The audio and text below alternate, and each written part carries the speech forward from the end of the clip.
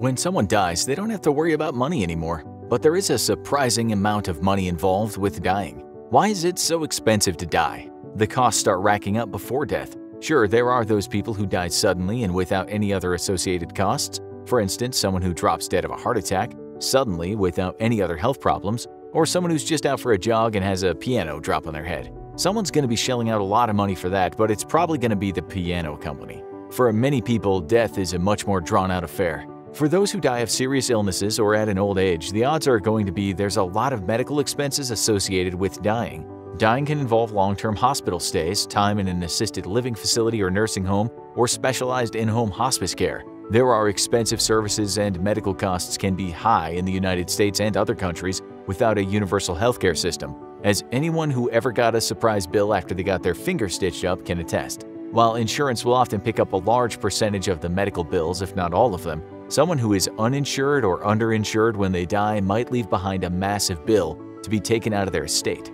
And that's before a whole lot of other costs. In 17 US states, the cost of dying averages over $20,000. In the UK, where high health bills are unlikely, it can still cost several £1,000s. While heirs of the deceased can't be held responsible for medical bills if the estate can't cover it, many other costs have to be paid for out of pocket by the family, which means that families dealing with the loss of a breadwinner may often have another challenge to deal with. So what are all these hidden costs? Well, the big one is something almost everyone who has said goodbye to a loved one will deal with: the funeral.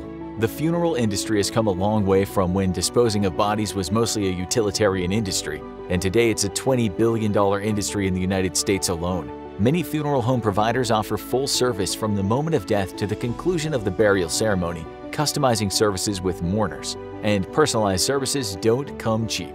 Planning a funeral is a big feat, and often families are not up to managing it themselves, especially after a sudden and unexpected death. That means the funeral home and director will manage dozens of moving parts and help them select every part of what can be a very large event. For people with a lot of friends and family, a funeral can often resemble a wedding in what's needed. You'll need a large event facility, either indoors or outdoors, enough to hold everyone who wants to come. You'll want flowers and decorations, often personalized, and in many cases, families want catering for a memorial dinner.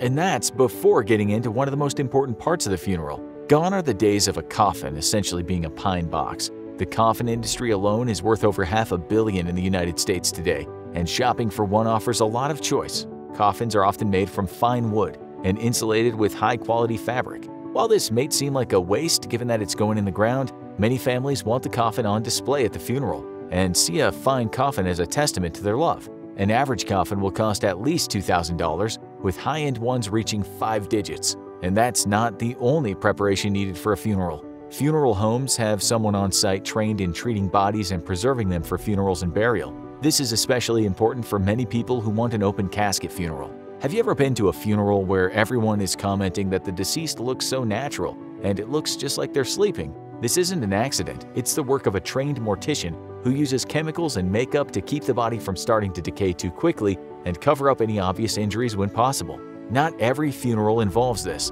Some people choose a more natural burial, usually with a closed casket. But if you want the deceased to get the full makeover, it'll come with a cost. But that's not the biggest cost associated with funerals. 2 words: real estate. The most important choice people will make when planning a funeral is where they want the deceased to be buried. This isn't just a physical choice. The burial plot will likely also become a gathering spot for the family in years to come. But many cemeteries are facing a major challenge: lack of space. The population is growing and the cost of getting a burial plot is getting higher and higher. Smaller plots can be as little as $500 at a public cemetery, but can go for up to $5,000 for sought-after locations. For those who want a mausoleum burial, it can be as high as $10,000 at high-end places. And that's before you decide what to put on top of it. It's been a long tradition to have a marker memorializing a gravesite. Sure, no one's going to go as over-the-top as the ancient Egyptian pharaohs, although it might be tempting to build a pyramid for your beloved childhood dog Sparky, but gravestones can be pretty ornate. If you wander through a cemetery, odds are you'll see a few towering obelisks or carefully sculpted angel statues.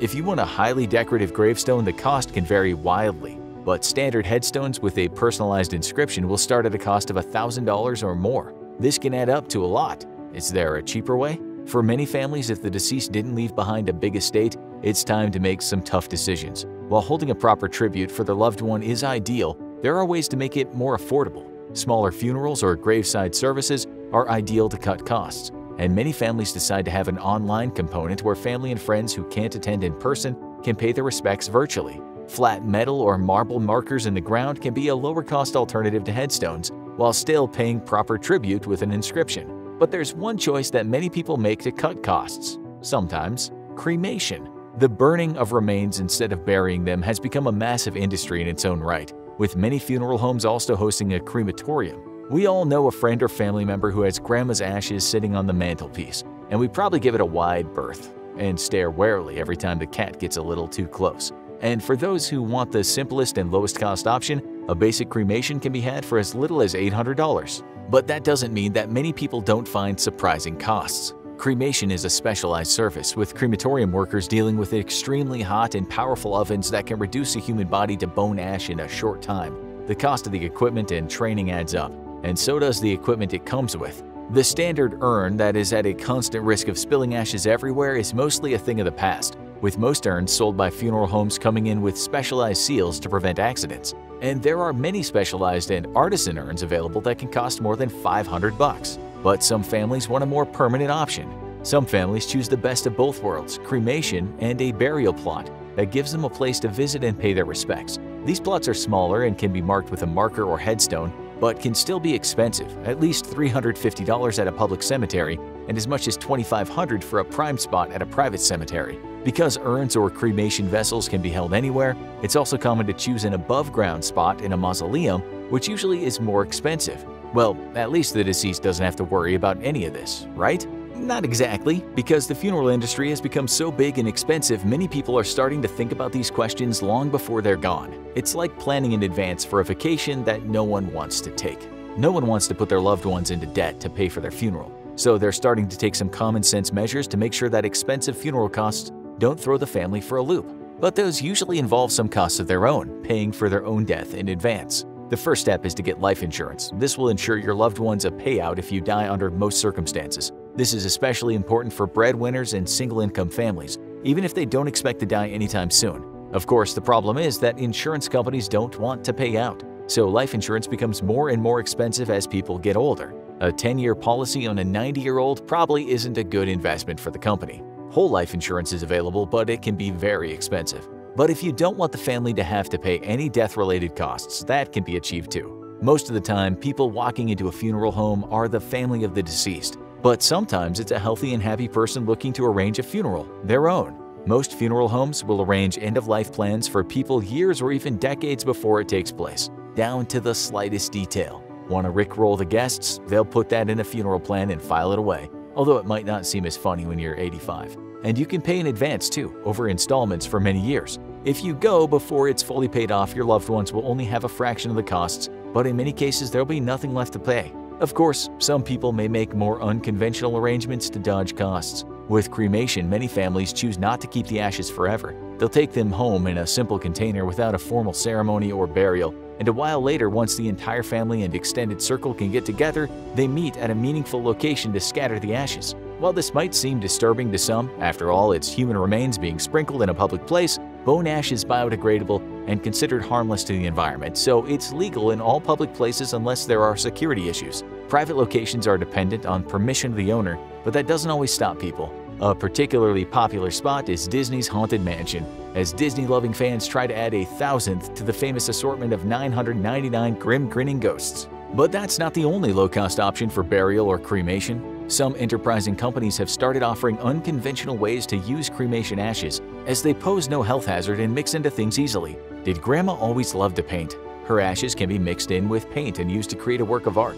Did Uncle Billy like to live it up? A company specializing in fireworks can create a custom batch including a pinch of his ashes to send him off in style. There are even biodegradable urns that are meant to be buried and contain a tree seed along with the ashes to create a tree out of a loved one's remains, a living headstone far bigger than any obelisk. Many of these options aren't cheap, but they're usually a fraction of traditional funeral and burial with all the frills. And it's likely to just continue going up. People are living longer, and that means they're more likely to need healthcare before they die. Cemeteries aren't easy to maintain, and the demand for burial plots is growing as the population does. And with many funeral homes offering digital services like online memorial walls, it's becoming a more skilled and versatile position all the time. That adds up to one thing: a growing and complicated sector that will fetch a high cost for its services. There are only two things certain in life: death and taxes. But until scientists manage to cure the first, the high cost of death might be the third certainty. For another unconventional way to dispose of remains, check out composting humans is now legal in these US states. Or try this video on for size instead.